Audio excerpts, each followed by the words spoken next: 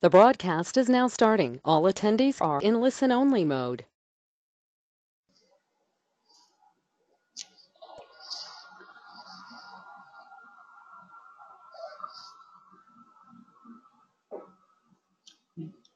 Good afternoon, everyone, and welcome to this webinar on diversity and inclusion.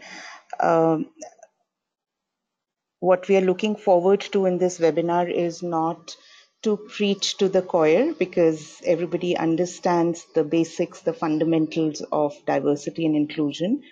But the attempt and the objective will be to little bit tread into the unexplored territory of actually making it work, actually being able to connect with the business objectives of diversity and inclusion, and therefore making the business case really strongly, and therefore enabling more and more organizations to be able to do justice to their diversity and inclusion initiatives. Really looking forward to sharing some thoughts and some frameworks with you. A quick introduction to Inspire One. Some of you may already know us. For the others, we are largely into the space of leadership and organization development solutions. The approach is that of connecting whatever development solutions we work on to a business impact that can be created.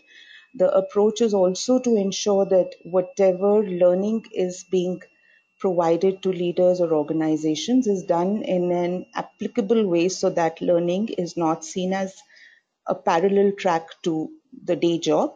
It needs to be wedded, it needs to be dovetailed. We are fortunate to have worked for the last 20 years with more than 300 companies in India. We are globally connected with three partners who provide us the research, the validated content, etc., around leadership assessment and development, around service cultures, and around enhancing sales effectiveness. So that's a little bit about us. I'd like to now welcome Harshita Chaudhary from Nestle. She's our guest speaker today, and she will add immense value to whatever we are talking about by sharing the Nestle context of, why are they into the diversity and inclusion space? What are the challenges they have faced? What are the initiatives that they have implemented, and towards what success, and what do they look forward to doing in future? So, brief introduction about Harshita. She is the talent head for Nestle South Asia region. She's a TES alumna and has previously worked with Mondelez, Colgate, Palmolive, and Honeywell.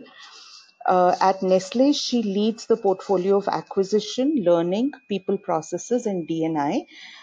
But from my interactions with her, I can clearly see that the passion for D&I is over and above everything else that she does, and it comes through so clearly in the way she, talks about it and shares her views. In fact, her efforts and her approach in D&I has helped Nestle become an employer of choice, and also one of the 100 best companies for women. I'm looking forward to her inputs to the webinar also. I am Suman Sethi. I work with Inspire One, have been with IO for the last 20 years, for donkey years, I call them. And I work largely in the space of leadership assessment development, and also organization development from the point of view of culture change. So helping or working with organizations to enable them to create the kind of culture that they would like to, and they believe would support their business strategy. So that's a little bit about the company, about Harshita and me. I'll now move into the agenda of whatever we need to cover in this 1 hour. Harshita and I can speak for hours on this, but since it's a 1 hour webinar, we will try and curb our passion and enthusiasm and stick to the priority messages. Just one input to all of you. We would love to get questions from you, because that's what really makes the whole process interactive and value adding. What we will do with the questions is that at the end of the webinar, we'll try and answer whatever we can.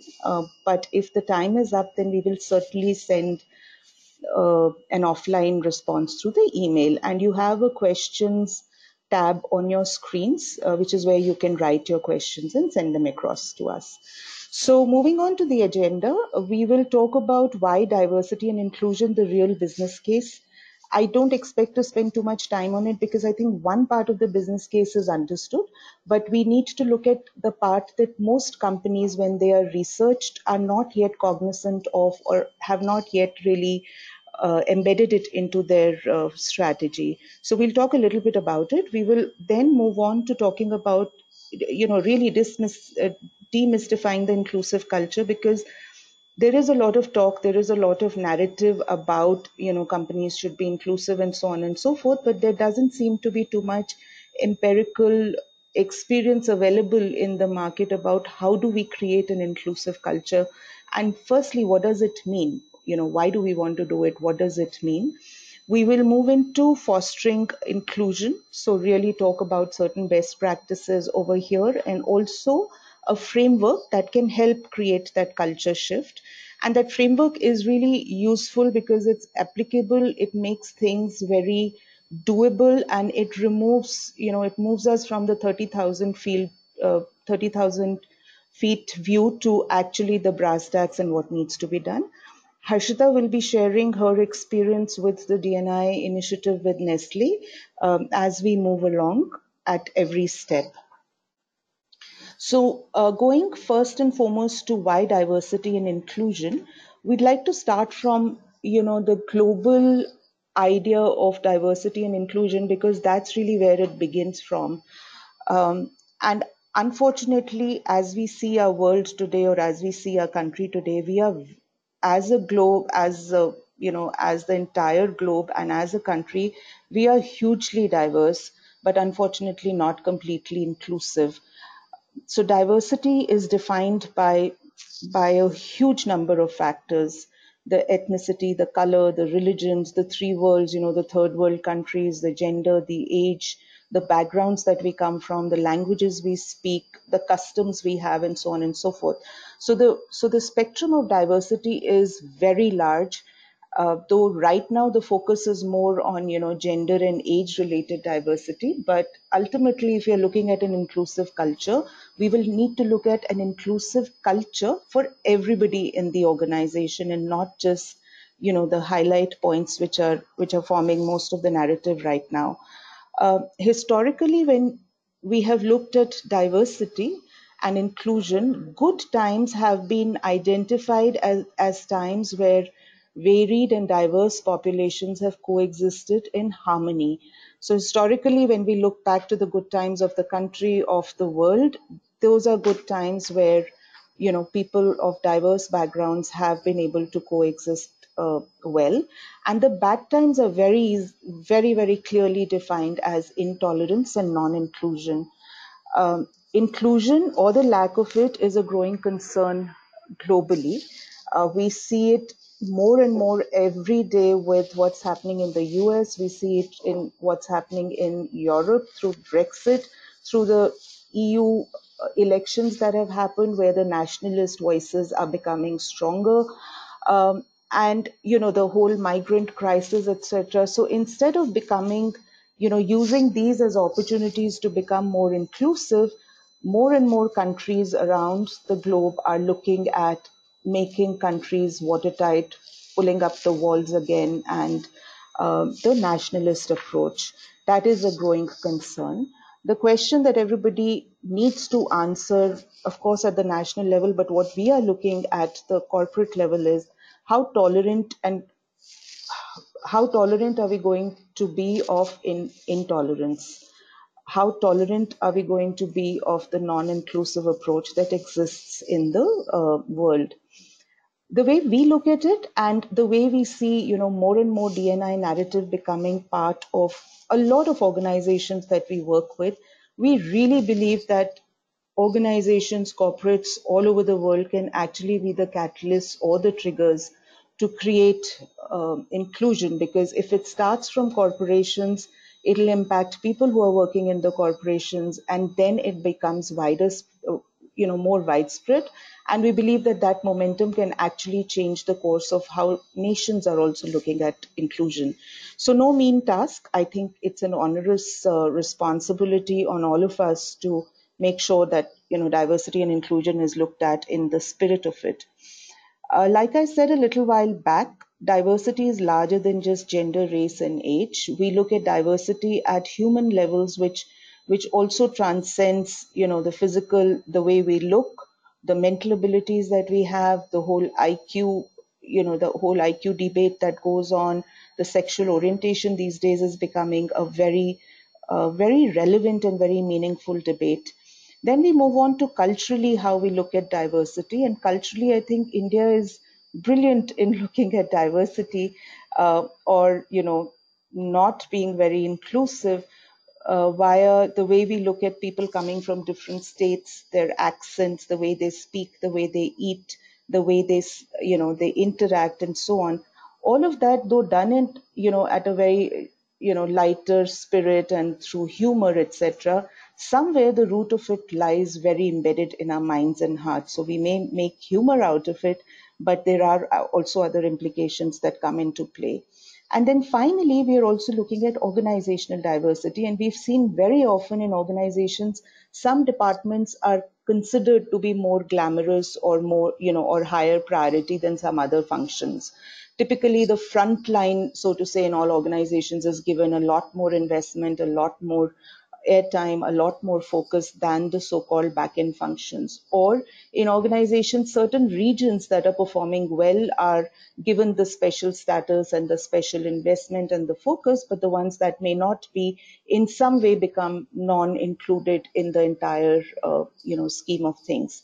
Again, when we move into the organization, there is a lot of diversity that comes from how we communicate. So our preferred style of communicating or another person's preferred style of communicating, how different leaders look at the task and people orientation. Some of them are more task oriented, some of them are more people oriented. That also is a type of diversity. How we solve problems is a type of diversity. How we deliver, how we engage people or we don't engage people, all of this comprises the spectrum of diversity. And so, therefore, we believe that when we are talking about an inclusive culture, we are not just talking about one or two demographics, we are actually talking about a lot of demographics. And instead of focusing on each demographic and its typicalities, what needs to really be done is to create an inclusive culture which is large enough and open enough to handle diversity at every level, to create a safe environment for everybody to thrive and to contribute. So therefore, what we are also looking at is a very big shift. I think the first step of diversity that most companies have looked at is to ensure that we have diverse populations in our organizations, that our workforce is diverse and represents different demographics that exist in our country. However, that's only the first step. That's a necessary step, but it's not sufficient. What needs to be done is to close the loop by building an inclusive workspace, a workspace where all these demographics that have been acquired are able to work together. So the focus or the goal is inclusion, and diversity is a lead measure for that, or a lead action for that. Again, when we look at diversity, there's two types of diversity. One is the demographic one, as I mentioned earlier, and the other one is the cognitive one. And the demographic diversity actually leads to the cognitive diversity, and which is what is of essence in organizations. So, how do people think differently? How do people innovate differently? How do people solve problems differently? How are organizations even looking at catering to a diverse customer base? Because it's not just about providing an environment where everybody can thrive. It is also about aligning the business strategy to the fact that our customer base is very, very diverse. Inclusion, on the other hand, is defined as an environment where there is fairness and respect for all, where everybody feels valued and believes that they have a sense of belonging, which, if all of you remember the Maslow's, hierarchy. Sense of belonging is a very critical and fundamental need that human beings have. And if we don't feel that we belong, there is a lot of detriment to what we can share and how we can contribute. And also an environment where everybody feels safe and is transparent enough to share their views without any fear of repercussions. So for leaders, diversity or inclusion actually implies that have they been able to create an environment where everybody and anybody feels comfortable and safe enough to share their views? Are the leaders able to create an environment where everybody feels valued and respected? So look at inclusiveness from all angles and all points of views. So a an inclusive environment, therefore, is curated to welcome, respect, nurture, and leverage diversity. It is not an environment where diverse people are allowed to come in, but not allowed or not enabled to fit in. So there is no point in hiring a lot of diverse demographics unless we have a structure or we have a culture that allows them also to fit in. And it is not about demographic parity. It is not about, having a certain number or a certain percentage of a certain demographic coming in. It is far more than that. It is about the outcome of getting diverse thinking into your workspace. So, that whole quota system or that whole percentage system of we must get such and such percentage of millennials and we must get such and such percentage of women and so on and so forth, while it's important as a first step, it has unfortunately become an end in itself. So if people are able to hire people and meet those criteria, they feel that they've done their bit on diversity and inclusion, and we are really looking at moving forward on that. So what is the rationale? What is the whole fundamental for why we should be diverse and why we should be inclusive? So some of the very sensible and very apparent reasons are that we leverage diverse people to problem solve in different ways, to deliver in different ways, to analyze in different ways, and that's what brings the richness. How people deal with the evidence, with options, outcomes, how people deal with processes, etc., is different strengths in different people, and how do we ensure that we get everybody's strength on the table. Then there is that whole space of the fact that it's a non-negotiable priority now for most organizations because our customers are diverse. And I think one of the things that we as an industry, one section of industry did very well was to recognize that children are becoming a stronger force in decision making. And I think the way that things were advertised, etc., to target children to be able to drive decisions, uh, that customer base was captured very well, to the annoyance of, I think, the entire parent demographic, because suddenly they realized that their children were pushing them to make certain kind of purchases. But the fact is that the fundamental fact is that a diverse customer was recognized and was given the due respect and so on.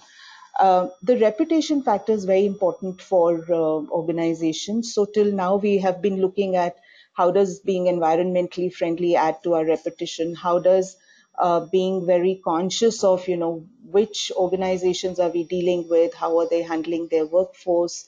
And so on and so forth was very critical for organizations.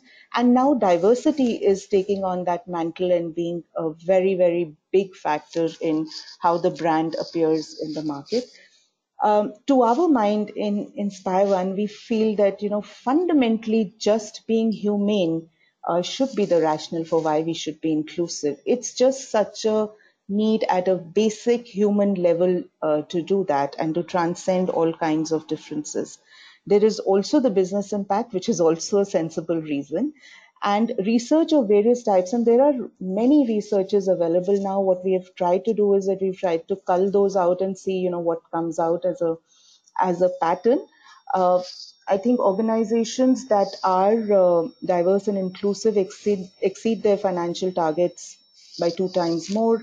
They are more innovative and agile, and therefore they're getting better business outcomes from whatever they are doing in that space. Again, like I said, I'm not going to preach to the choir and talk about, whatever financial benefits are available for being diverse and inclusive. So these are just figures that are supporting what we spoke about in the earlier slide. What I would like to do now is also request Harshita to come in and share with us what has diversity meant for Nestle and what has inclusion meant for Nestle and how have they started approaching it. Harshita, over to you. Much, Suman, and hello everyone. Very, very glad to be part of this webinar. What I'm going to attempt to do is just talk to you about some really, in reality, what is it that we are seeing in my organization? What are some of the experiences that we are having in the space of inclusion and diversity? Also, so just some brass tacks.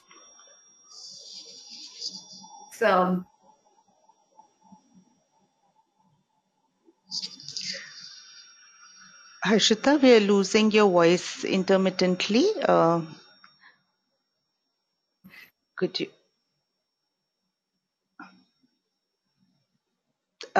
you just come closer to the mic or the speaker? We are losing the voice intermittently.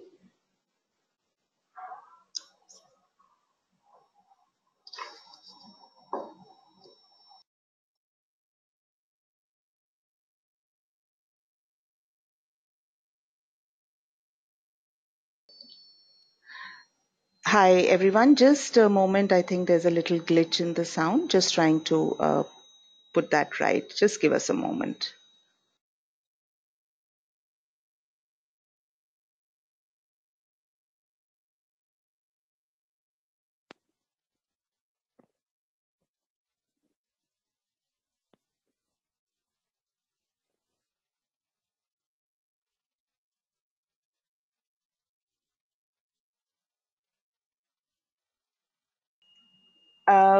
I think there is a little bit of a technical issue. So what I will do is that I'll just take another minute to see if it can settle down.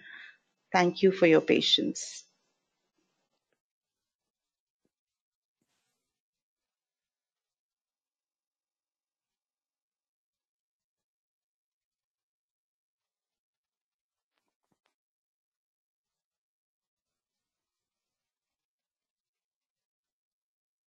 Can you hear me? Loud and clear. Much better. Yeah. Okay, cool. Thank you. Thank you. Sorry for that. I think my microphone decided to not work for a bit. No problem. What I was saying was that thank you so much for having me here. But for us, any kind of diversity that you talk about gets manifested in the organization. Whether you talk about, so we are 100 and we are very proud when we say we are 105-year-old young organization, because we've been in India for 105 years. But if you look at our generational diversity, we are about 70% millennials.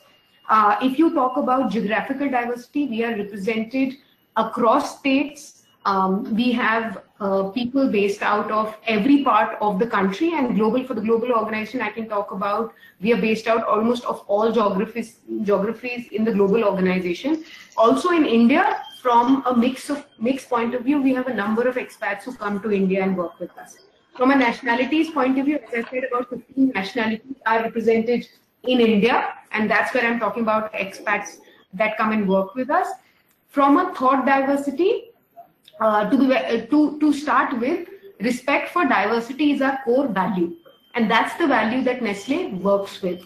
And when respect for diversity is your value and you really live and breathe it, then it sort of also manifests itself in everything that I've just spoken about, whether it's generational, nationality, etc.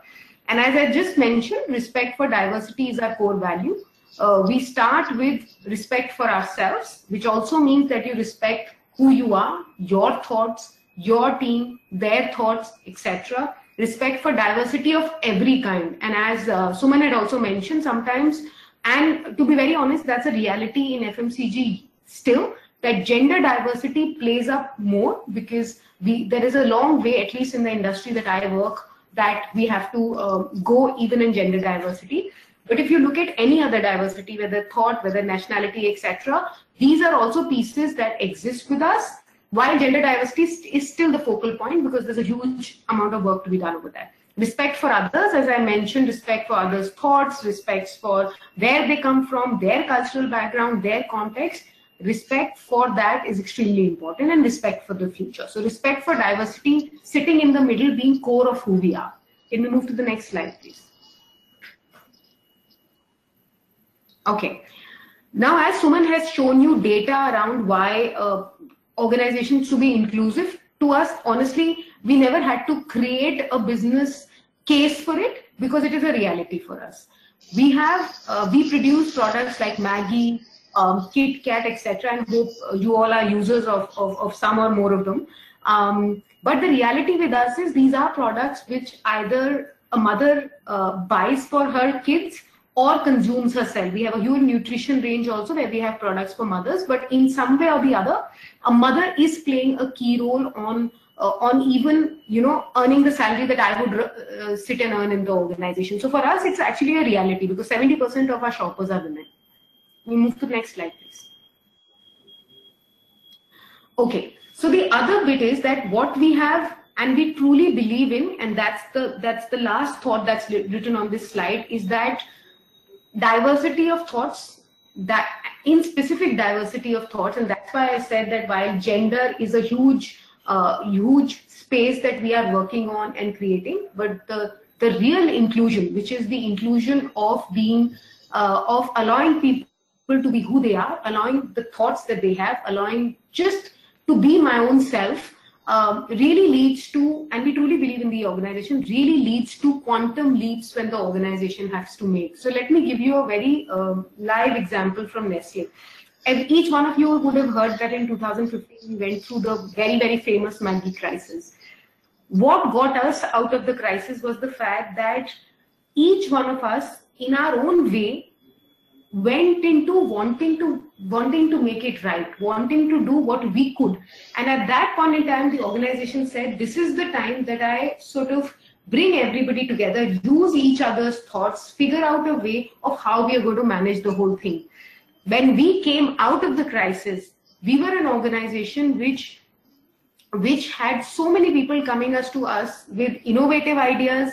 We had realized that agility was a very important thing, speed was important, and actually customer satisfaction in the end. So the crisis itself taught us that because we were an extremely diverse organization, an inclusive organization, an organization said, okay, do your bit of making sure that we get out of this crisis. And that's where we saw that each one of us came together and we got out of it. You look at any startup today that has come in, and honestly, even big organizations like ours, startups are our competitors. You look at any organization, the thought difference, looking at something in a different way is actually the genesis of most of them.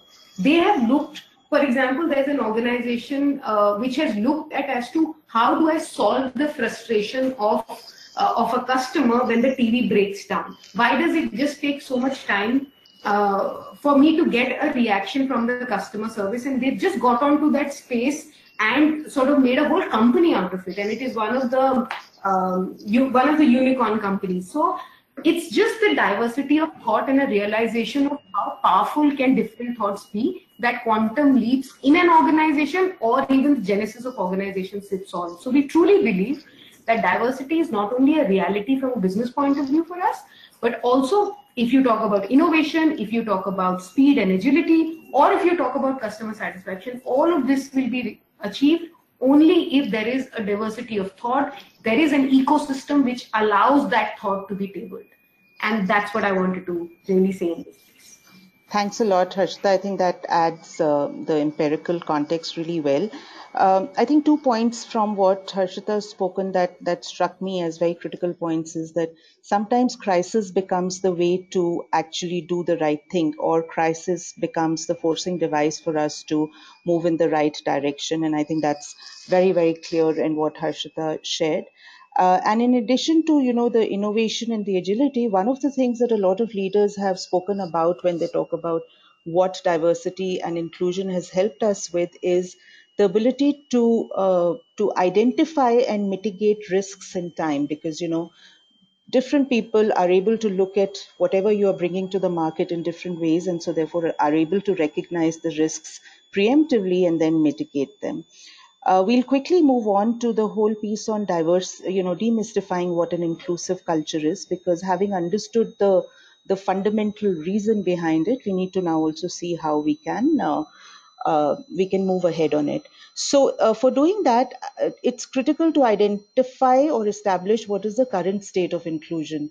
So, the current state of inclusion is that most companies are still promoting diversity as a mandate and yet not really homed on to the tangible or intangible business benefits of it. Which is fine, which is a good first step, but that shouldn't be the end itself. Some of the leading companies like Nestle have started the process and have actually traversed quite a distance on the path of moving from a compliance obligation, to becoming part or the driving force behind the business strategy. And currently, only about 20% companies that were researched in a research that was done by Human Capital believe that they are in a complete state of readiness to create an inclusive culture, or they have traversed a long distance on that.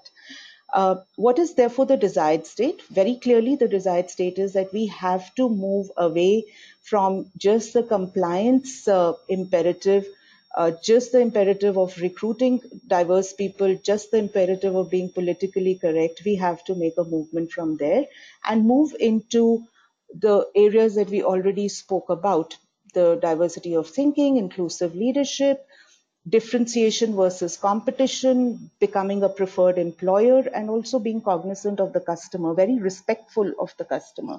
And I think some companies, at least in their external communication, have started doing that. So that very popular Lloyd washing machine ad, where they talk about the washing machine actually being a unisex washing machine, a really nice way to project the fact that that's a responsibility of both partners in a relationship. Those detergent ads that are coming, which definitely look at the boy girl inclusion, they look at the religious inclusion, and so on and so forth. I think one of the ads that really struck me was by a large insurance company, where the mother is an Indian mother is telling her son, when he's about to get married, that he needs to invest for a house where his wife and he can live together. And I think that message being projected from an Indian mother made a lot of impact. I think the desired state also is the fact that people who are diverse should not be expected to fit in, but they should actually be welcomed into that culture. There is a lot of pressure of something called the covering behaviors, which is an interesting concept to understand, where people who are diverse or in minority go out of their way to feel assimilated in the culture by downplaying their differences. So they try and dress up like the majority. They try and speak in the accent of the majority. They try and adopt the customs of that majority. They don't want to associate with their own group of people.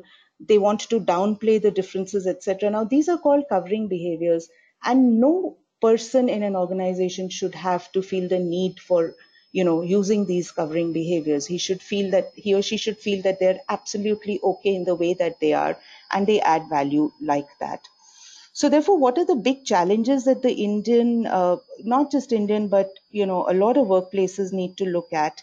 They need to look at the existing and deeply embedded unconscious biases. So even though a lot of us externally and consciously feel that we are not biased, if we really reflect, there are a lot of biases that all of us live with.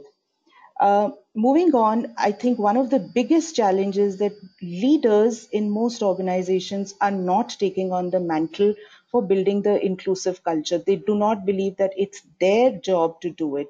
And a lot of organizations have created a separate team or a separate position which should focus on D&I.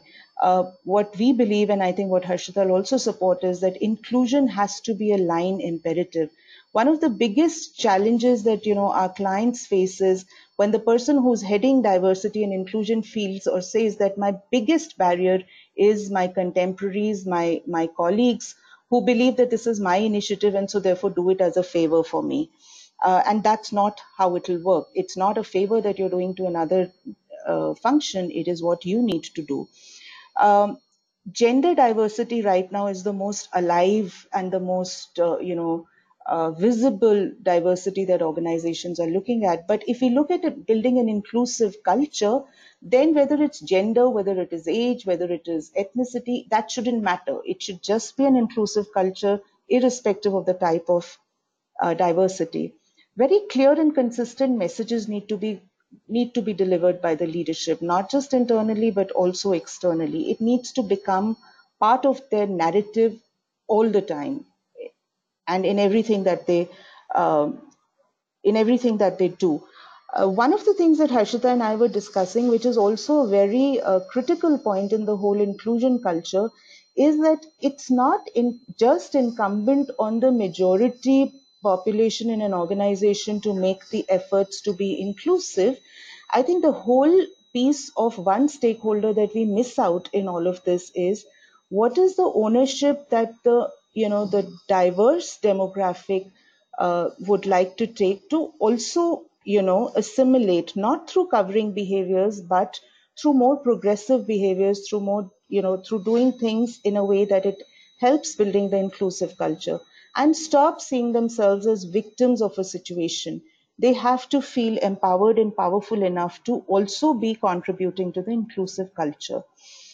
One of the things that is a big challenge, and we often tell our clients or customers to look at it very seriously, is that the moment you create, percentages, and you say that, so much percentage should be women, or so much percentage of women should be promoted, or so much, or there should be different policies for women, there should be flexible hours for women, and so on and so forth.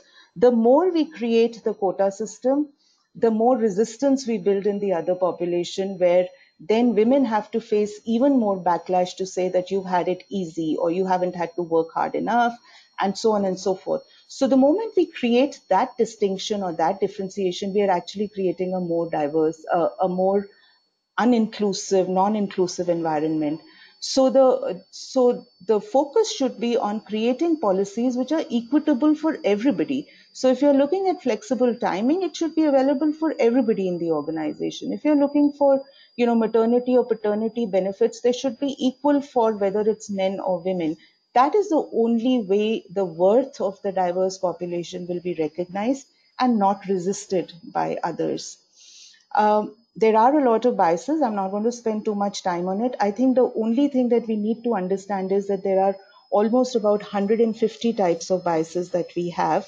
And these biases get formed by either our own experiences or the mental preconditioning that happens. And I think the caste system is a very, very clear indicator of the mental preconditioning that still happens in a lot of educated sections also. It is important to understand them, it's important to be aware of them, and then work through them.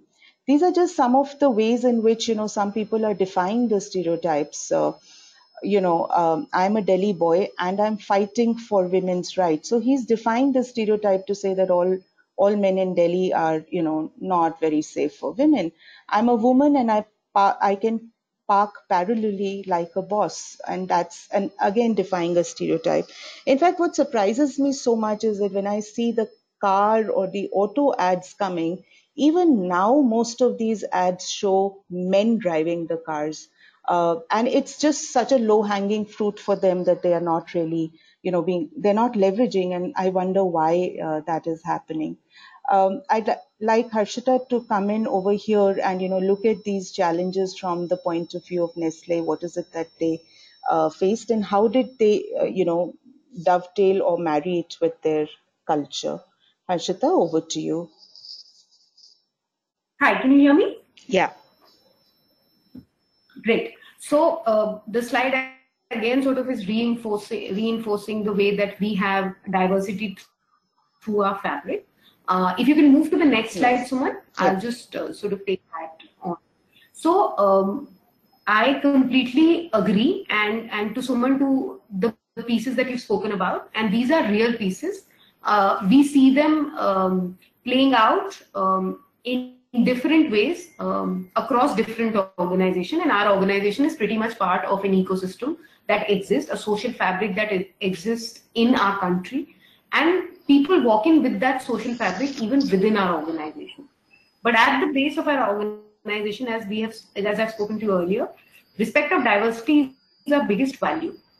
And I totally believe, and Suman, thanks for mentioning this point, because I really, really rally for this point, is to say that the diverse group, or the group which needs inclusion, etc., while I believe there is no group like that, we're all similar and we're all same, but the groups who really get earmarked to be included and need inclusion are actually, we should also look at our own selves. If I am diversity and I'm a gender diversity, I also should look at myself that I should be treated as talent first in an organization and as a gender diversity later. And that is something that we need to ensure when we walk into any organization. We at any level should never be expecting to be treated differently, because why should we? Right? We want to be treated on merit. So I'll stop this point here, because there are pieces in the next section that I have kept for this. The only piece on the slide you see here is that increasingly, and this is around the whole messaging, communicating, the image of the organization, etc., that I wanted to bring out these three pieces. If you see, these are three individuals of my company, one being a very senior lady, this lady in green, the very senior man, and a very, very recent MT who has joined us. We actually celebrated the cultural diversity. So we stay on the same slide. Cultural diversity, global cultural integration day in our organization. We went out, we created a whole roadshow within the organization. We went out on our social pages and also spoke about it, because please remember, whether you are in any organization or a part of any organization, you do want to be communicated about what is the commitment of your organization to diversity. Also, from an imagery of an organization, I can tell you it is imperative, it is a baseline today that an organization needs to be inclusive.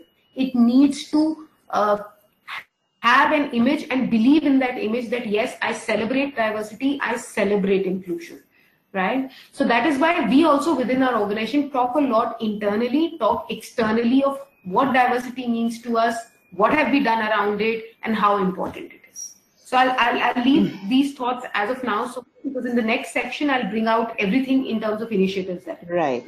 We look at best practices there. Thanks, Harshita. I will now move on to the third agenda item. Is that having understood why inclusion is critical, having understood what does an inclusive culture mean, now we'll talk about how can an inclusive culture actually be created.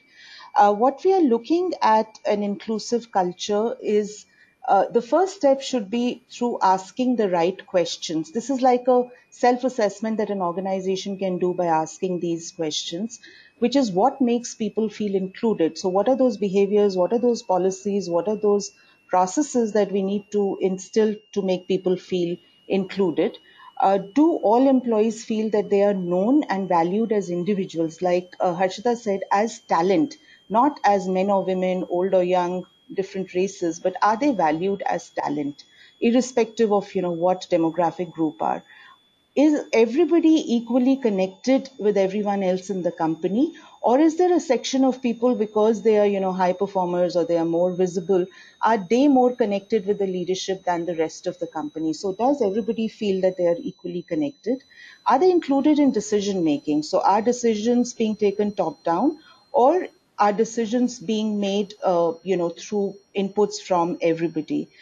How are we ensuring that our processes and what we review is bringing across different perspectives? So our processes have been thought through from the point of view of all demographics and not just what a process should be.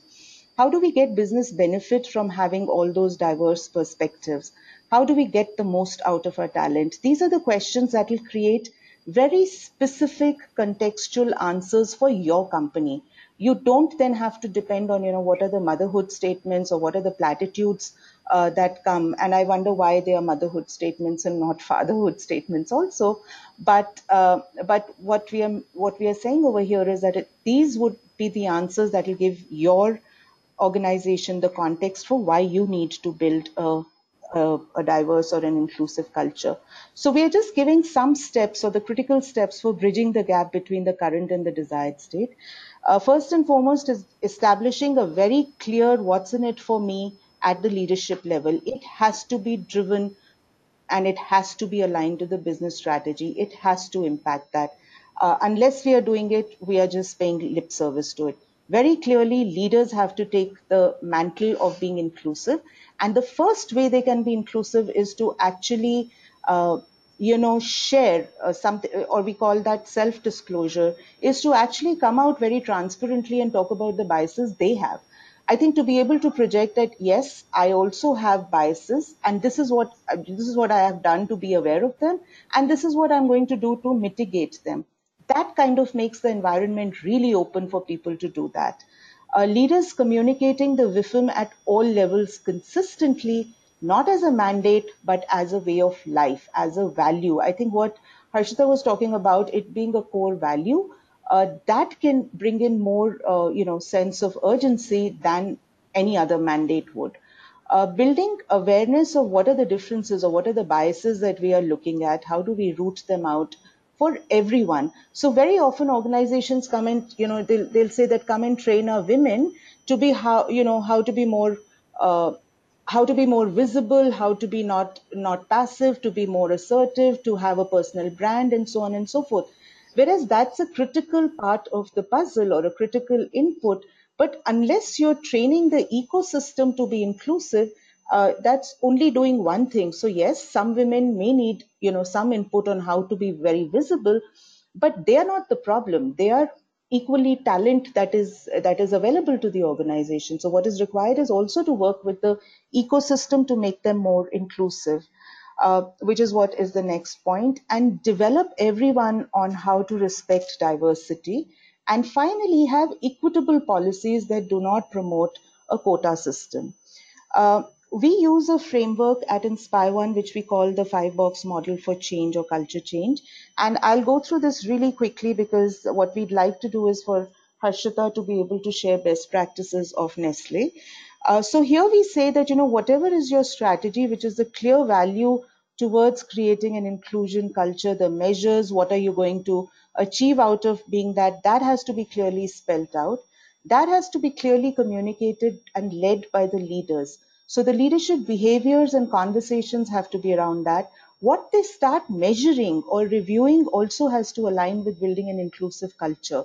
It's not just about, still continuing to, review only sales numbers or only revenues. It's also important to look at, how much innovation has happened, how much risk mitigation has happened, and so on and so forth.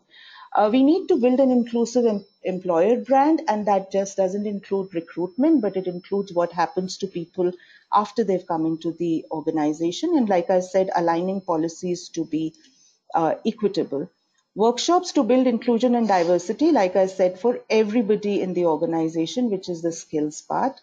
Um, in the structure, we are looking at having a place on the table for all demographic groups with a very specific objective being met by them. And in systems, we are saying that all systems, not just the HR systems or not just the HR processes, but all processes in all functions need to look at how they can become more inclusive of their own people and inclusive of the customer.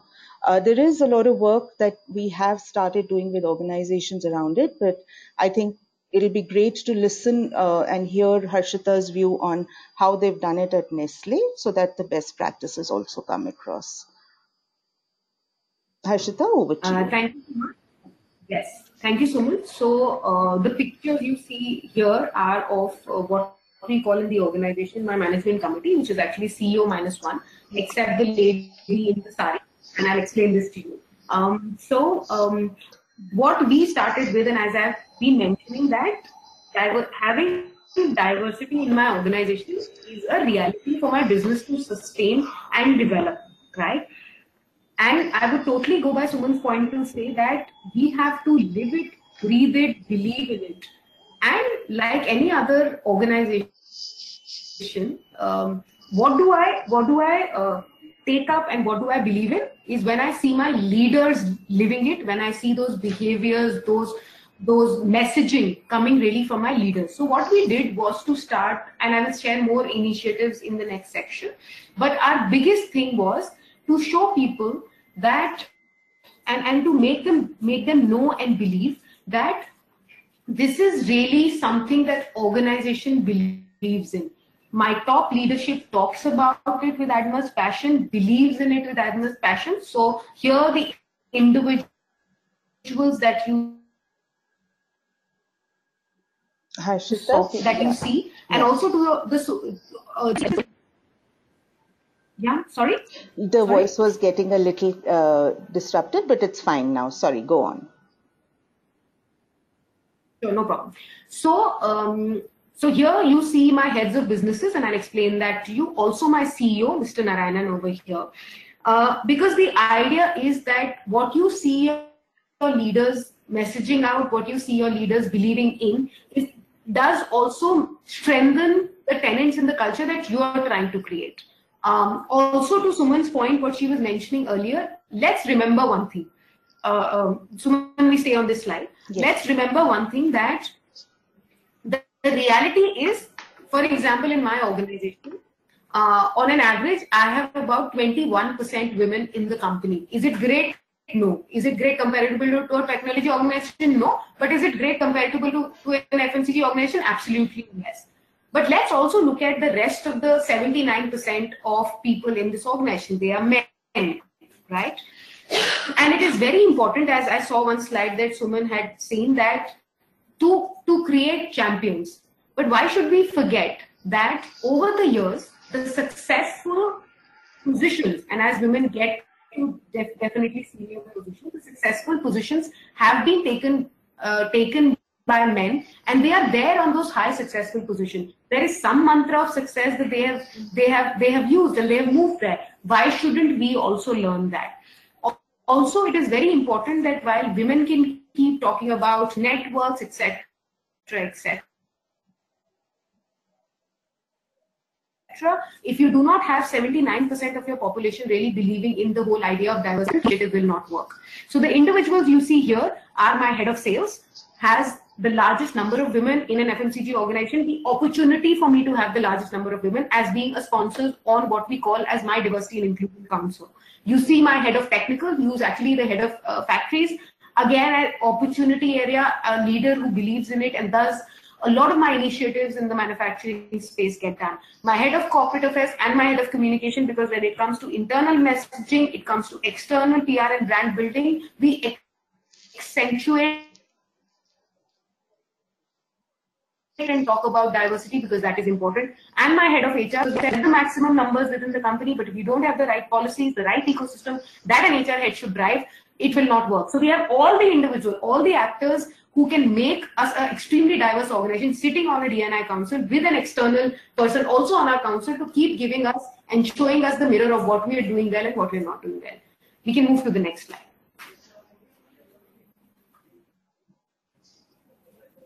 Okay, so clearly, as I said, the sponsorship of these individuals builds into the ownership of owning the diversity agenda.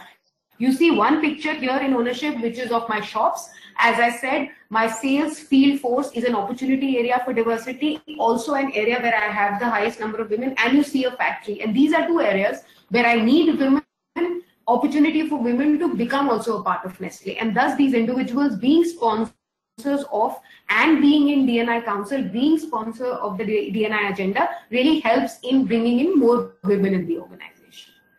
Moving to the next slide. The next slide. Yeah.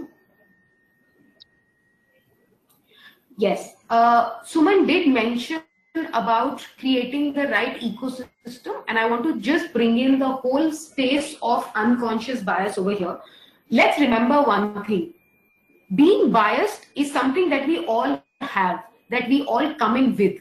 Okay, we have to stop making people feel that if I have a bias, there is something wrong with me. There's nothing wrong with you. You're just being human. What we are trying to say, Okay, know that if you are taking a very important decision related to people, are you being biased in any way? And that is what we should drill down into people. We can keep talking about the concepts of unconscious bias, etc. But it is very important to make sure that we tell them that in people decisions like recruitment, performance appraisals, transfers, conversations, you are ensuring that you are not biased in any way. That is why we have done a number of workshops in different way, including theater, including experiences, etc., where we've made really the concept of unconscious bias very relatable, contextual, and also something which gives you tools to say, okay, these are the kind of biases which can come in during the recruitment process. These are the questions I should ask myself. Am I asking those 5 questions? Okay. If asking 5 questions, all okay, we go ahead. So that's the kind of modules that we've really created. Our biggest win in this has been that we have a number of people who work on our shop floor. All my shop floor people who work on shop floor and really produce our products are actually unionized at the factory level. We've actually had union leaders take these modules for because people even at that level are able to understand that if they are not biased, it is really, really going to be helpful in the workplace. We move to the next slide.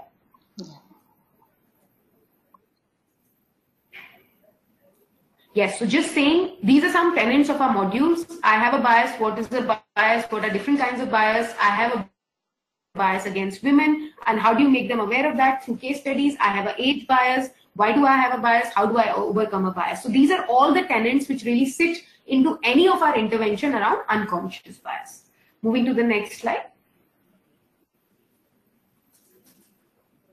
Okay, this is one piece I wanted to leave this session with, because we spoke a lot about the whole inclusion space, and as Suman mentioned, the actors in the inclusion space.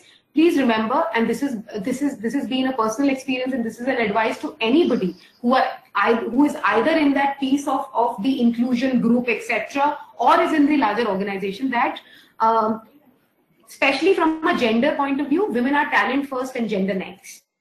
Okay, value your own self. If we start valuing ourself, we start valuing our thoughts, is the time when we will bring them out. There are no covering behaviors.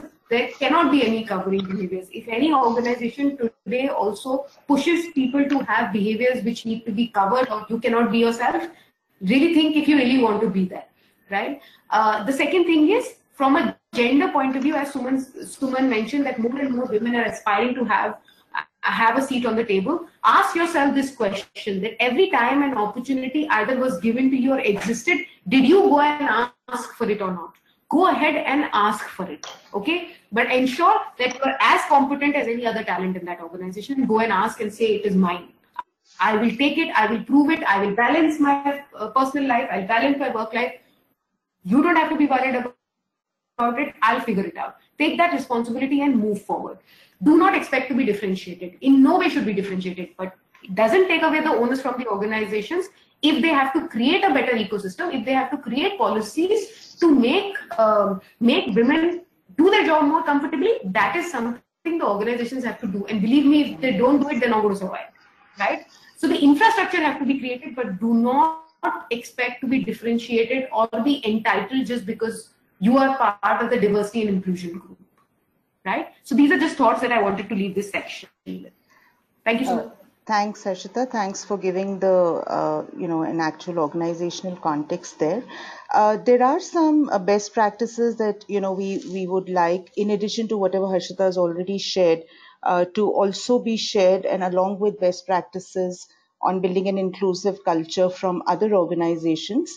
I think our passion of it doesn't allow us to do it now. And I do believe that, we require a full hour to actually discuss the best practices that have been used and that have been successful. And I can see that a couple of questions are also around, how it has actually been done.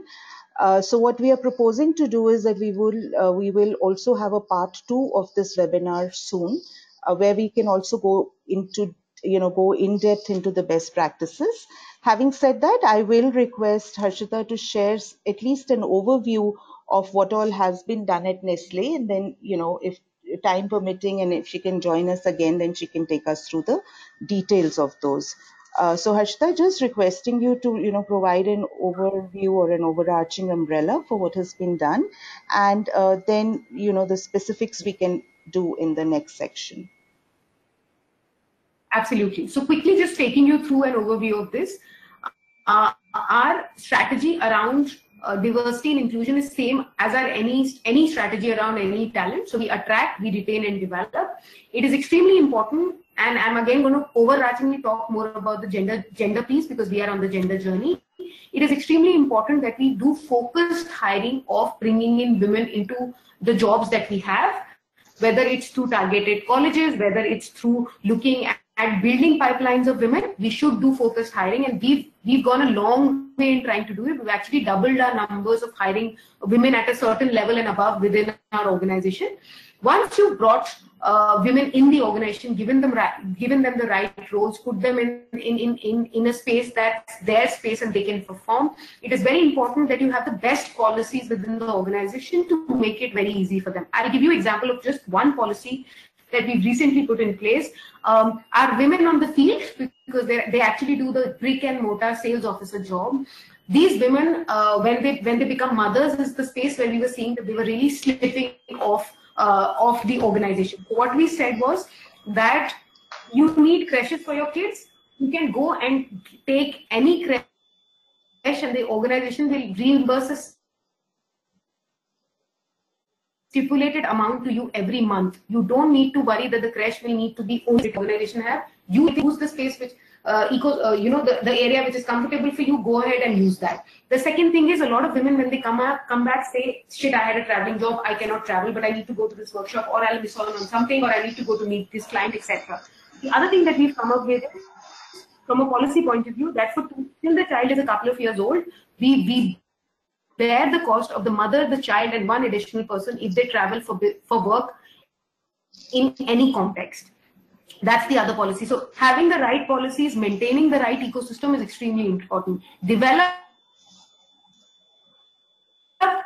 Women are important. Women sometimes prove to be have a little, and thus those positions are very important to be given to women. So whether we have focusedly looked at developing our key women talent, roadmaps for them, following through with them with things like women mentorship, exposure to women in our global organization, how have they made their career. So mentorship being a big piece that we have worked on.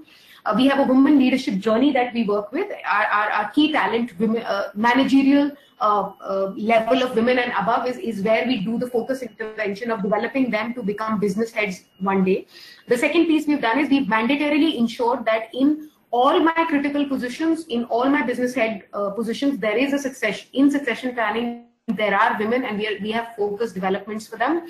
We are also one of the organization, I believe, having the largest number of expatriations and mission opportunities outside in the global organization that we have tried to bring in women.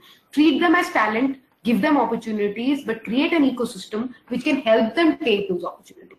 Is the baseline that we work with. Thanks a lot, Harshita. I think that really sets the ground for the part 2 of this webinar.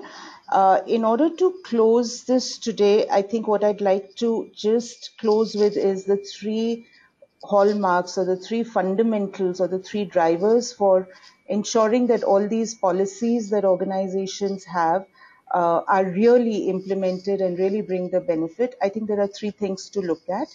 One is a clear business outcome related, a very clearly spelled out business outcome for why we want to be diverse and inclusive. The second one being leaders have to lead it. They have to be the sponsors. They have to be they have to be in charge of ensuring that it's happening. They have to believe in it. Unless that happens, there is no ecosystem that will become inclusive. And thirdly, when we are looking at building an inclusive culture, we can't just look at the diverse demographic. We have to look at the entire ecosystem, which will enable that objective to be met.